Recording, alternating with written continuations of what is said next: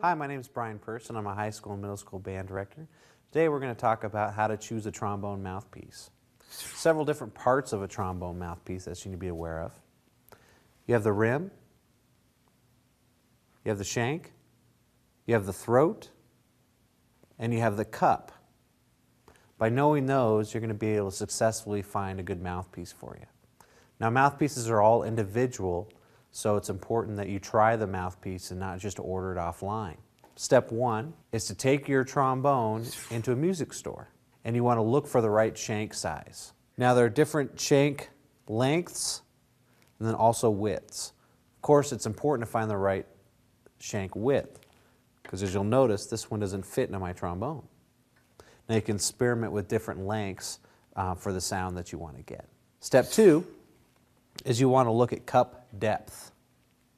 Now, with cup depth, generally younger players, when they're starting out, will want to use a more shallow cup. If you're an older, experienced player, you want to use a more deeper cup, and you're going to find that you're going to get a more successful sound that way. Your sound's going to be really broadened. Step three, you'll also want to look for is the throat size.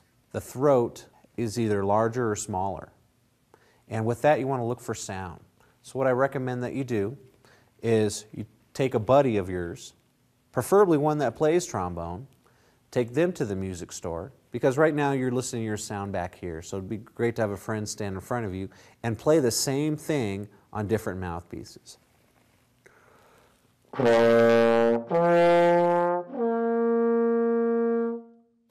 Ask your friend how that sounded, then pull up another mouthpiece.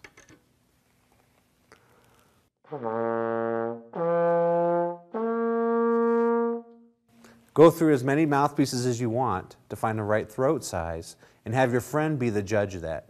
Step four is finding the right rim. Some people like the rim to feel soft on their lips, so they like a larger rim size. Other people like a smaller rim, more cutting, so that when you bring that mouthpiece up to your mouth, you can feel it on your lips and feel that it's in the right spot.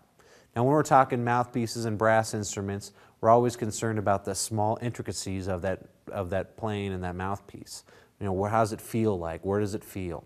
So it's important to find one that's going to work for you. So try them all and make sure that you've got that friend with you, seeing which one's going to sound the best. My name is Brian Person, and thank you for watching How to Choose a Trombone Mouthpiece.